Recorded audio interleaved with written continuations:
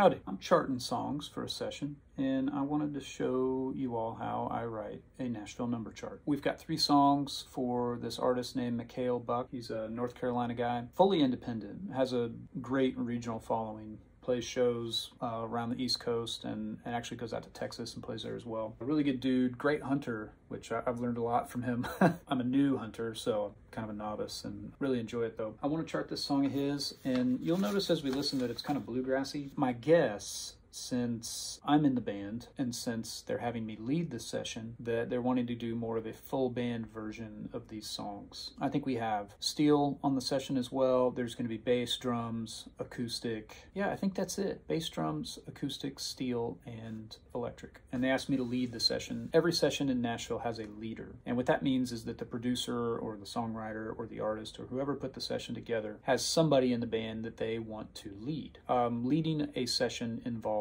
managing communication between the control room, which is the producer, engineer, writer, artist, and the band, the tracking room. Sometimes leaders get to call their own band. Most of the time they have 1 or 2 players in each chair that they want you to call. Almost always. I get called to lead a session, and then they say, you know, could you call one of these 2 people for drums? Could you call one of these 2 people for bass? Could you call one of these 2 for acoustic? And if there are too many of those chairs where we don't get one of their 2 desired players, we'll often move the session, you know, unless it's for some indie artist coming from out of town or something. So anyway, I'm going to start writing this chart. I don't know what key we're in. The title is called Her Again. The other 2 songs that I charted were just acoustic and vocal. This is how I write a Nashville number chart. 1, 2, 3, 4. That's our pace. So I can see it all in motion, like walking through 1,000 different daydreams. 5 chord. I can already kind of tell what the shape of the song is going to be now. Gave my memory a spin, thinking how I love to hear the blue jays sing. All right. It's got me feeling like this highway, and I'm never knowing where the road ends. 4 chord. And it reminds me that I never came 1, home, leads me right 5, back to her again. 1. Ain't your beauty in a heartbreak? Okay, that's a chorus, 4 chord. Whiskey just won't let you taste. Back to the 1. And there's something about a memory. 5 chord. 4. Smoke just don't erase. 1. Ain't no getting around a sad goodbye. 4. If the heart don't want me. 1. Ooh, 5/7, 6 minor. And it reminds me that I never came home, and leads me right back to her again.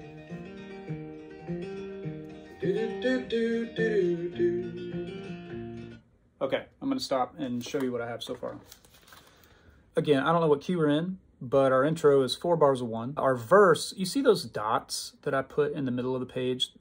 Those are phrase dots. I'm using those to show how long a phrase is. So the verse is 4 bars, 1, 1, 5, 5, and then the next phrase of the verse is 5 bars. He hangs out on that 5 chord for an extra bar. And then there's 2 more bars of 1. And then the phrase resets on the second line of the verse, where we have 11:44 and then 15:11. And that's just sort of a shorthand Nashville way of saying what the numbers are. So each number here represents 1 bar until we get to the chorus. You'll notice that the chorus is 44:11, 54:11, then 44, and then here we get 1 split 5/7. That's 2 fast beats of each chord. 6 minor, and then there was a quick 5/7 for 1 beat, back to the 1, to a 5, 2 bars of 1. And then he sang a pickup into the turnaround. Do-do-do-do-do-do-do, that sort of thing. So let's pick it up. Right there. I'm going to call that turn. Back up just a hair. Lead me right back to her again. 1, 2, 3, 4. 1, 2, 3, 4. 5. 4. 1. Oh, 5/7. 6 minor. 4, 5, 1. I'm a drifter like verse 2. ocean and the thoughts keep crashing by just like the waves. 5, 5. Let's see if this is a 5-bar phrase as well. Loved her forever, never promised her I'd stay. Nope. It's hard to paint the way I'm feeling now. I can only tell the story from the end. And it reminds me that I never came home. It leads me right back to her again. 1, 2, 3, 4. But ain't the beauty. All right, and then he does that pickup into the chorus. So notice, when I'm writing a chart like this, I can write a chart, most songs that I'm going to chart for sessions that I lead, or that I'm going to chart for overdubs I do here. I can chart them in one fell swoop without pausing or anything. It's kind of rare that I have to stop and think, wait, what is that? Here, this is a great example of why I don't use repeats when I'm writing a chart, typically. Because when we get to the second verse, everything is back to a 4-bar phrase. There's no extra bar of 5 in this second phrase of verse 2, like there was in verse 1. So I don't want to put repeats and then have to do like a first time only out here, and then, you know, or actually it'd be over this 3rd bar of 5 in that phrase. And, you know, there's also something to be said for the players of just being able to read the chart down and not needing to use repeats and codas and all this stuff. I know that's typical of normal music, right? If I were on a movie set or playing in the pit for some theater performance, or if I played on Broadway or something, I'd have charts that were pages long and out on this huge stand, and I'd be reading my way through it. I'm not a great sight reader as far as that goes. But here, I always like getting a chart when someone else is leading and it's just straight down and there's no repeats and there's no DS, coda thing or whatever. I mean, I can read that stuff, but it just makes things easier. So let's get in on this next chorus. The whiskey just won't let you taste. And there's something about a memory. 5, 4, Smoke just don't raise. 1. Ain't no getting around a sad goodbye if the heart don't want to mend. And it reminds me that I never came home. Leads me right back to her again. Ooh, it's gonna be a tag here. And it reminds me that I never came home. Leads me right back to her again.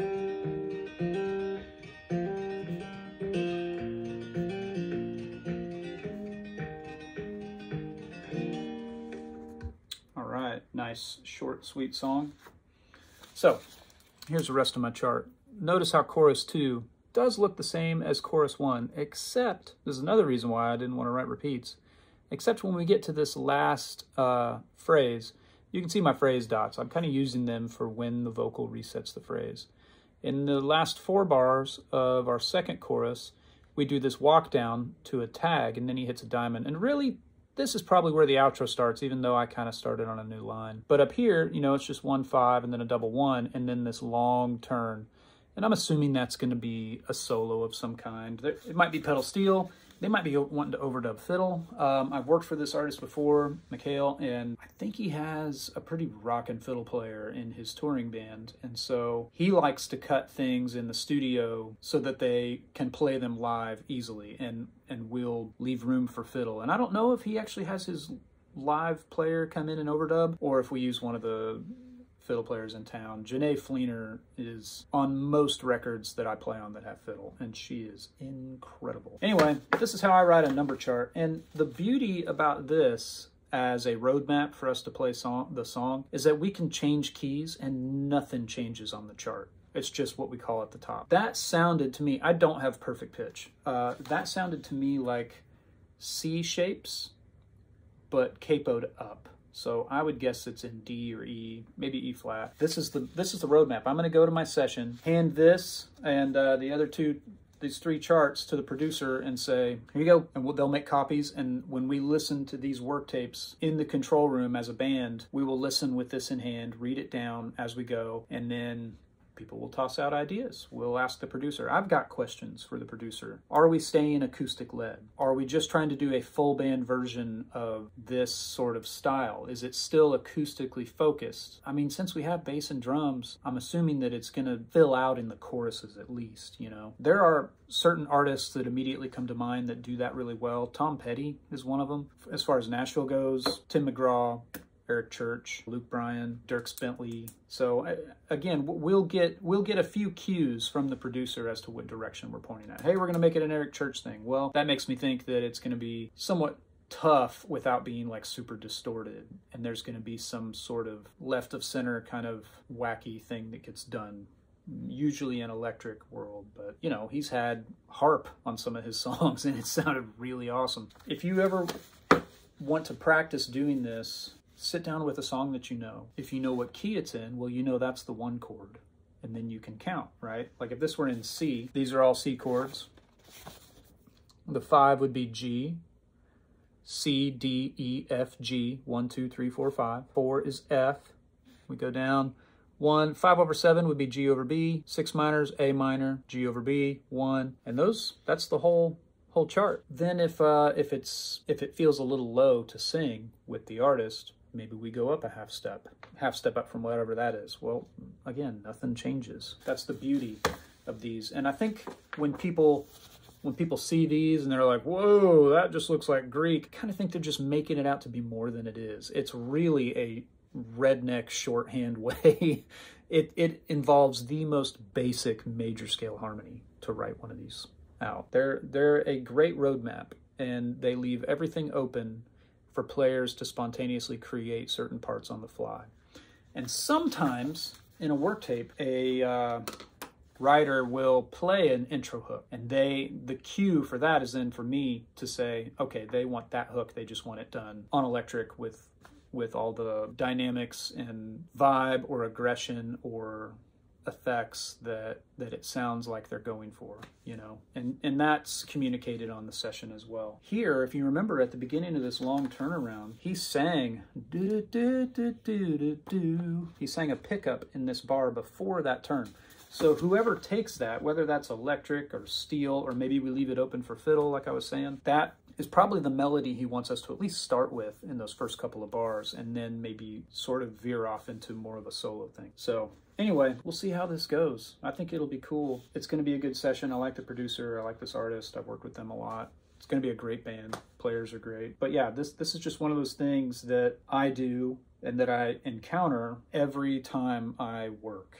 I'm reading a chart for a song. I'm playing guitar on a song. I've got all these mental notes like, well, our intro was down, and then the verse, this is probably empty. Maybe I sneak in the back half. The chorus is probably where bass and drums really establish a groove, and I'm going to play something on the low end that's more rhythmic and out of the way of the vocal.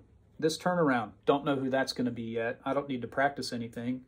We'll come up with something when we go play it. Verse 2 probably sucks back down. Back half of verse 2, another slight gear shift. Next chorus is up, tag, all the way. We're up all the way till we hit this diamond. And since we have a full band, we might not even hit that diamond. That's a diamond when you just hold it. Zing, 2, 3, 4, and it's like a whole note in 4/4 time. But you can play a diamond on a chart in 6/8, and then it's just the length of a bar, basically. It just means you hold it. And you use that to either get out of the way of a vocal hook or to help decrescendo into a section that's down. I see these two diamonds so close to each other and only 4 bars. If this is meant to get out of the way of the vocal and then we're back in for 4 bars and then another diamond, I would say maybe play through that and let the vocal be over it. It's the home stretch of the song. Or if we suck back down to an intro vibe where we weren't all in, then maybe we do that. But then it's only 4 bars. Maybe it's a little longer. Maybe it's this again. We'll see. Well, I don't know what's going to happen. All these things kind of stick out to me as I write the chart. So I'll have more videos like this, how to write these charts. You know, that was part of how I learned entire records. The first thing I would do is write a number chart for every song on the record. I think one of the last ones I did that for, I was doing that when I was out on the road and was deciding, okay, I'm going to step away from this gig and I'm going to tell everybody that I do sessions now, even though I had like 1 or 2 sessions a month maybe, and they were overdubs of one song and hardly paid anything. I started charting entire records and learning every single guitar part. The one that I remember doing at the very end was John Mayer's Born and Raised. I literally learned every guitar part on that record. The finger picking acoustic, all the electric stuff, the rhythm parts. I matched tones with it. What sounds like a Strat, what sounds like a hollow body. You learn so much by doing that. If you really use your ear to zero in on playing the exact same thing that you're hearing and you play it in context, that's a huge deal because you hear how it works and why it works. When you learn these isolated licks kind of off in the middle of nowhere, you get, like I was saying before in a different video, you get all the athleticism, all the technicality of it with no context. It's like you want it to be a tool, but you don't really know how or where it works. I just think learning songs top down, you know, first of all, if you're learning them on records where you really like the playing and there's a high level of musicianship, you're going to learn a lot more about rhythm guitar, like how to be creative. That's the key for me. That is my absolute bread and butter. When I get called to play rhythm guitar, it's not going to be just I'm not just playing bar chord. I'm coming up with something cool.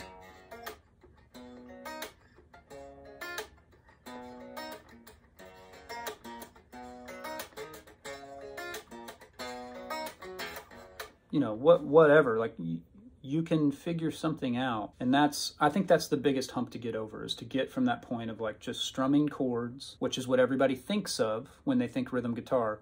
Well, everybody outside of, like, I don't think that anymore because my livelihood depends on me not just strumming, you know. And, you know, I make all these statements and I think they're general rules. That's a rule that, again, we break. Sometimes I am just supposed to strum real simple, you know, approaching things with creativity in mind first. Seeing these numbers and seeing that, like, these are very loose guidelines. Like, there's a million things I could play over each one chord here. And it all depends on what the rest of the band's doing. Depends on what the vocal's doing. Depends on what section of the song we're in, right? So we'll do some more of this, and I will see you all later. I got to get to a session. Bye.